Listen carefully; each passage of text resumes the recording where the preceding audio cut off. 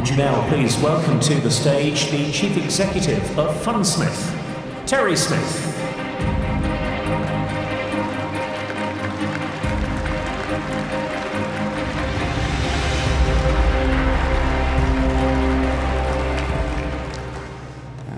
Good afternoon.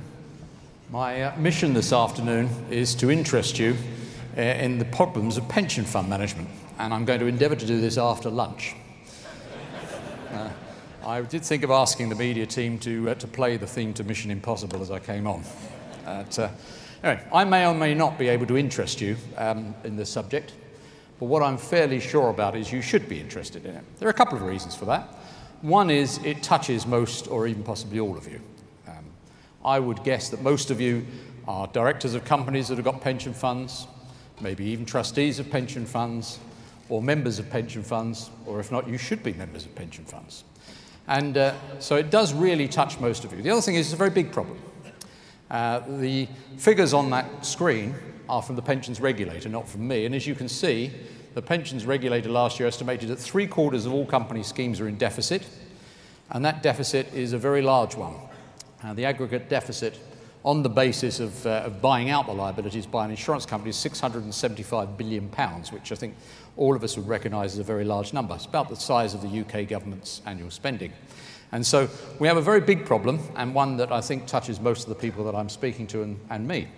And I just wanted to take you through what we had done with one of the pension funds that's in the 26% on there to try and reverse that problem, and to give you some suggestions on things you should and shouldn't do if you want to emulate what we did. Because the one thing I know about this, other than the fact that it's a big problem and it touches most or all of us, is that the solution for the problem can only come from one of three places: from money from the companies, from monies from the assets of the schemes, or by the pensioners getting less than they're expecting.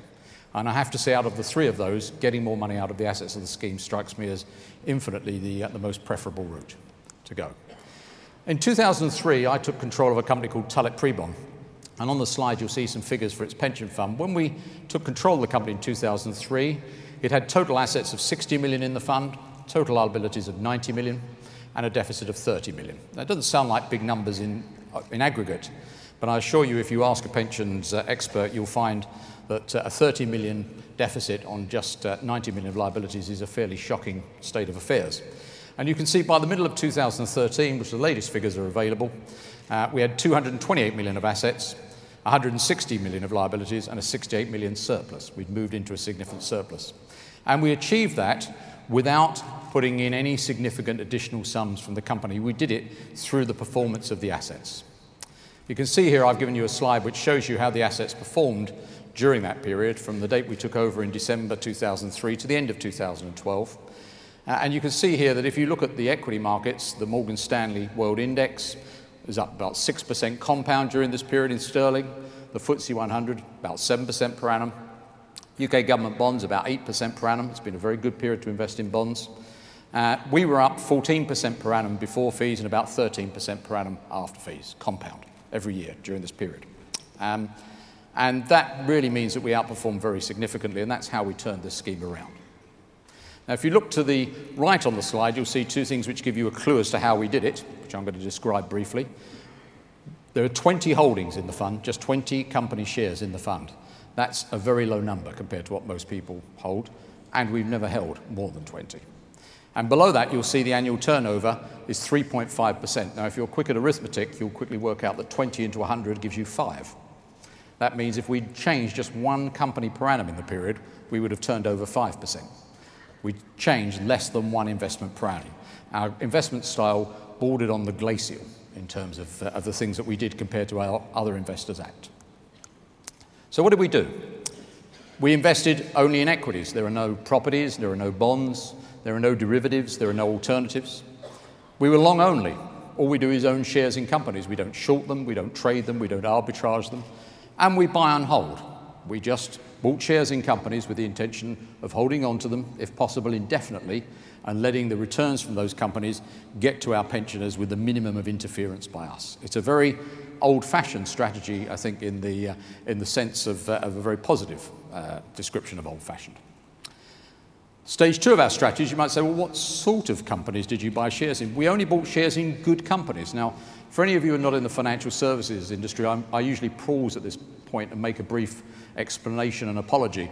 You may be under the misapprehension that all fund managers buy shares in good companies. Well, I can tell you from decades of working in the broking industries, they will in fact buy any old rubbish, as some of you may have encountered in your own investments. They'll buy shares in bad companies because they're going to turn around, they're going to get better, the management's going to change, there's going to be a takeover, someone bought them lunch and told them a story. And some of them are quite good at that particular game, although not many. The trouble is, every day that you own those bad companies, they destroy a little bit of intrinsic worth by their operations for you.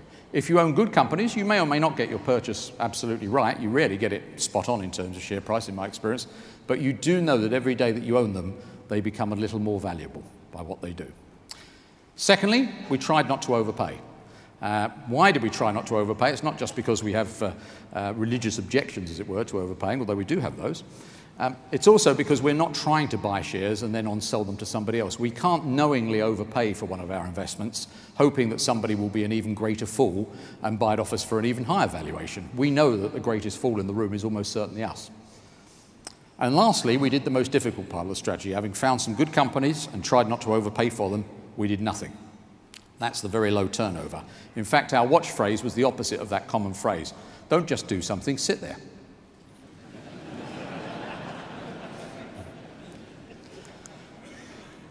So what do I suggest that you do and that you don't do if by any chance you want to emulate this strategy? Firstly, you have to do something different. It's no good following the conventional investment strategies that the vast majority of the industry are following. You will not have a successful investment in your pension fund unless you break out from the herd. You've seen from the condition of the UK pension fund industry what's been achieved by the conventional methodology so far. You must do something different if you wish to succeed. Secondly, only invest in assets which you expect will generate a higher return than your liabilities. It's a counsel of despair to be told that what you should do is invest in bonds because the rate of return on the bonds will roughly match the rate of growth in your liabilities, the pensions you will have to pay, because the pensions will grow roughly in line with inflation and the bond yield is somewhat close to inflation. Therefore, the two will evolve together. So your assets and the liabilities will rise together. Well, if you've got a deficit, which as you can see 3/4 of the pension funds have, all that ensures is that you've locked in the deficit permanently. It's a counsel of despair. You should seek out investments, and you can find them, if you're disciplined enough, that return more than the compounding of your liabilities. As I said before, only invest in good companies. I haven't got time this afternoon to tell you exactly what my definition of a good company is, but I do have one. If you're seeking out a manager and asking them, what is a good company, you'll find quite often that there is no such definition that they've got in their mind. They're going for a lot of verbal arm waving and tell you about good managers and so on. In my experience, the thing to look for is good companies rather than good managers. I actually believe in the adage that you should only invest in a company that will be run by an idiot, that could be run by an idiot, for a very simple reason: sooner or later they all are.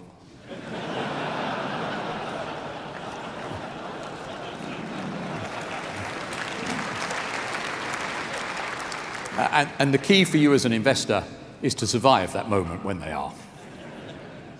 And last, but by no means least on the do's, minimise costs. You need to cut down the cost of investment. Now, some investors do focus on this and spend a lot of time and effort cutting down the management charges that are paid to fund managers, and that's not a bad thing to do.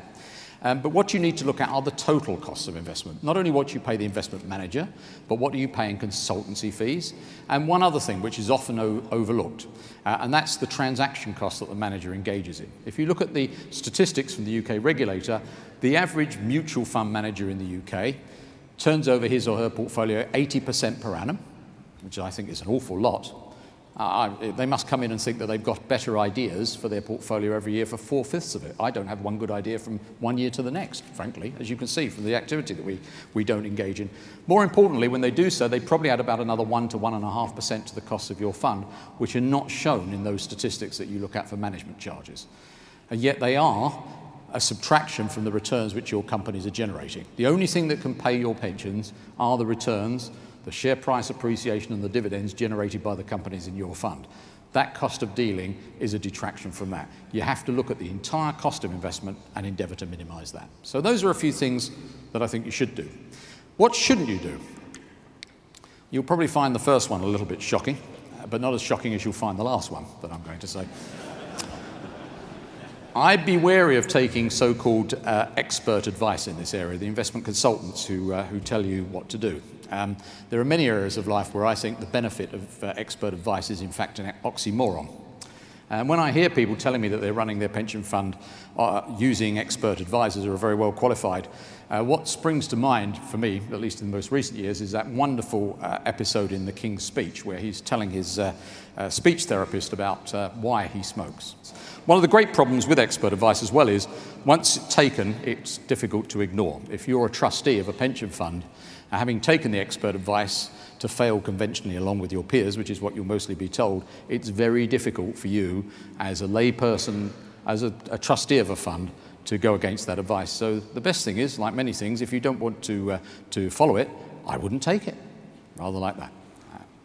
Don't invest in anything you don't understand. Let's be honest, for most of us, that's the vast majority of things. You might understand something about companies, given the IoD conference, I hope you do. You probably understand something about bonds, which are issued by companies and governments. Do you really know what a hedge fund does, in general, in particular? Do you know what event-driven hedge funds are, what global macro funds are, how arbitrage works? I don't. And I'm supposed to be a professional at this. If you don't understand it, don't invest in it. When I say if you don't understand it, if you can't explain it to your mum, don't invest in it. Don't pay performance fees. You'll be told that you've got to pay performance fees for certain managers of money because they're very good. And the other thing you'll be told is it aligns your interests with theirs. No, it doesn't. It's rather like saying if you were to have a whip round here this afternoon and equip me with enough money to go and play blackjack on the way home, and I shared the winnings with you, that our interests would be aligned. No, they wouldn't. It's your money I would be losing, not mine. They get the performance fee when they do well, they lose your money when they do badly. That's not alignment of interests. Try not to deal at all. This comes back to my activity point. Hyperactivity is the enemy of a good performance. It's not the friend of a good performance. Try not to deal, preferably at all, if you can. And last, and somewhat controversially, I accept, do not engage in so-called socially responsible investment.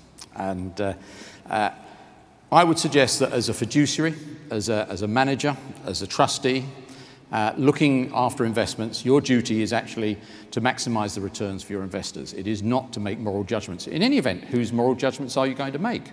Mine, yours, some third parties. I've encountered investors whose likes and dislikes are very disparate. I can assure you, if you accept investors from a Muslim background, they'll be far less keen on alcoholic drinks than they will be on tobacco, for example. So where do you begin with this? Even if you don't accept the moral argument that I'm putting forward, look at the practical argument. There's a company called Best Invest in the UK, which does an annual report called Spot the Dog, which looks at the worst funds in the UK. I commend it to you, if you haven't seen it. If you look at the 17 worst performing funds in the sector that my fund falls into, which is the global growth sector, the 17 worst performing funds, 5 of them are ethical or environmental funds. I'm afraid it's a very bad idea in investment to basically ignore any investment in all the things that people like most and enjoy consuming, in my experience. So I wouldn't do that if I were you, not if you want to make a success of your investments. What I think's happened here is quite simple. I think over the years that people who run pension funds or responsible pension funds or invest their own money even in pension funds have become convinced by the industry that the process that they engage in is more important than the outcome. That ticking the boxes to say that you've obtained expert advice, that your process isn't different from your peers, that you're socially responsible is more important than the outcome. No, it isn't. The outcome is very important here. If you don't believe that, if you actually think that the process is more important than the outcome, I would suggest to you that the only way you could explain our performance with the Tulip Pre-Bond Pension Fund is if you believe that the following phrase is true. It might work in practice, but it will never work in theory. Thank you.